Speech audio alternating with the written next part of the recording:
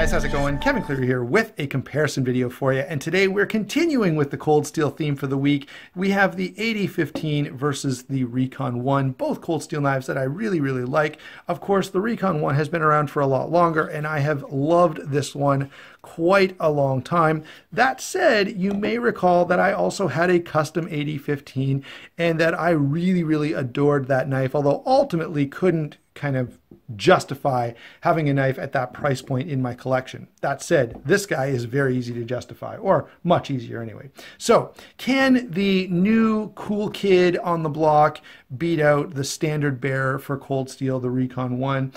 Well, let's go ahead and think this through. By the way, I'd love to hear your comments down below. How would you compare these two? If someone held a gun to your head and said you could only keep one of these, which one would you keep? And that's how I'm going to conclude this video after I work my way through these comparisons, beginning with size and weight. If you're not blind here, if you're actually watching this video while you're listening to it, you can see that the Recon 1 is clearly bigger. It's 9¼ inches overall, nearly 4 inches of blade, 3 7/8, 5½ inches on the handle. It's about 5 ounces. It's just a little over 5 ounces, and it's ½ an inch thick. The 8015, while being a little shorter at 8 5/8 inches and having a 3 11/16 inch blade, which is a little less than 3 3/4 inches, okay? By the way, it is shorter when closed, only 5 1/8, but it does weigh more at 6.5 ounces, and it's also a fair bit thicker. I guess not a fair bit, but it's about 5/8 of an inch thick, which is pretty stocky. All right, now, my first sort of comparison that I always make is how comfortable is this to carry, and how much sort of blade and usefulness are you getting for the amount of size and weight that you're carrying. And in that department, the cold steel, the Recon 1, I'm sorry, absolutely takes the cake, right? You've got only 5 ounces for almost 4 inches of blade there. That's really nice.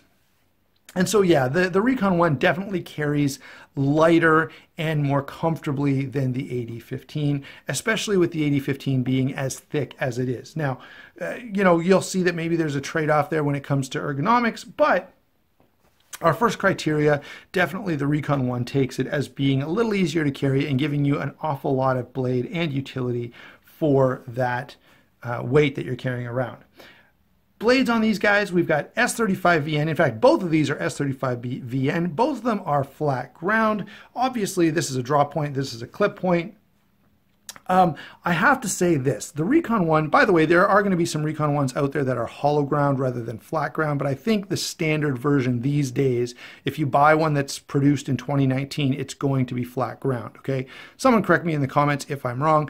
The one thing I do know is it'll be DLC coated, which is either here or there. I like the satin, which is why I have here the not White Mountain Knives, but Warriors and Wonders exclusive version, okay? So, the big difference I see between these two blades is that the Recon 1 blade is a little pointier, so if you really need that, then that may be a consideration for you. It's also a little thinner overall. So, if you do a lot of slicey type stuff with your EDC blade, you might be inclined toward the Recon 1.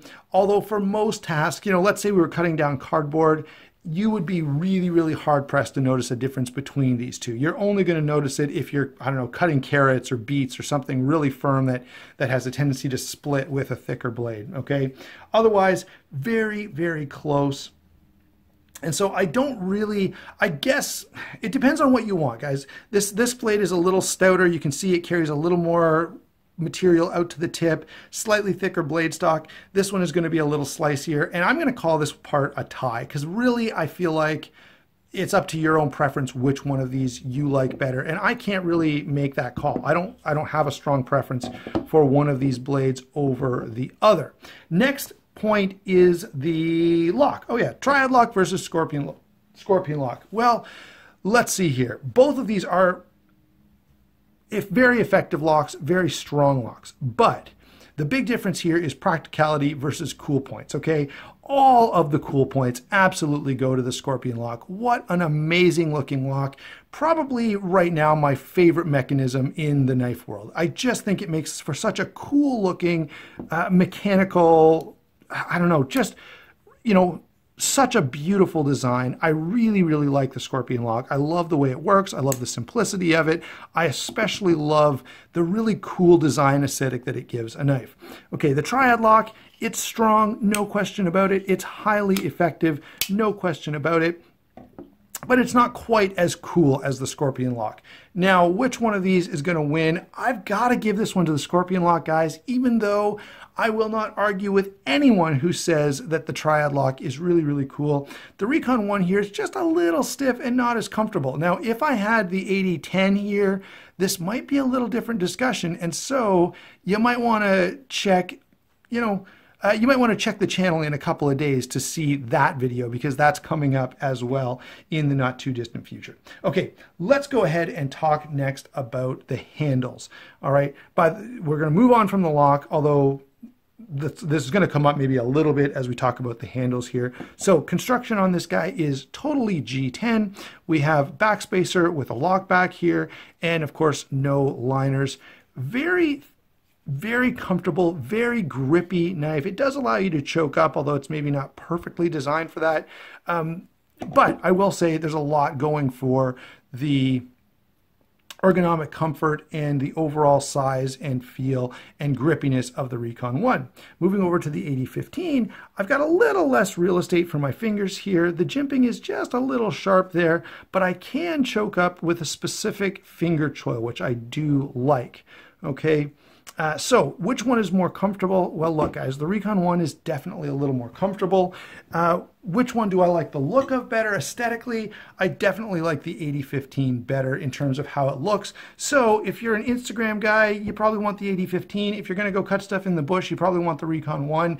I've got to, just for comfort alone, give this to the Recon 1 while saying that I totally appreciate the look of the 8015. Now, the question becomes, which one of these should you buy? Which one would I keep if I was for some reason forced to part with one of them, where I didn't have the option to keep both, I must get rid of one? I've got to say, guys, just because of the utility of it, I would keep the Recon 1. Now, as a collector, as an enthusiast, as an Andrew Demko fan, if I was allowed to keep both, I would totally keep both. And if you're watching this and you've already got a bunch of knives and you want something different and interesting and you're trying to pick between these two, yeah, the 8015 is a very, very compelling option. And I can absolutely see, as an enthusiast and as a collector, why you would make this choice over this choice. All right. So that's how I think this breaks down. If I had to only keep one, yeah, I would take the Recon 1. I'm really fortunate to be able to have both of these knives, and so for that reason, I'm going to keep both. I'd love to hear your comment down below. If you were really in that same situation, what would you do? The next thing I've got to say is thank you so much for watching. By the way, I got this from DLT Trading, and they were really good about getting it up here to Canada, so I'll put a link to DLT Trading down in the description box below. Again, thanks for watching. Don't forget to like and subscribe, and we will talk to you soon.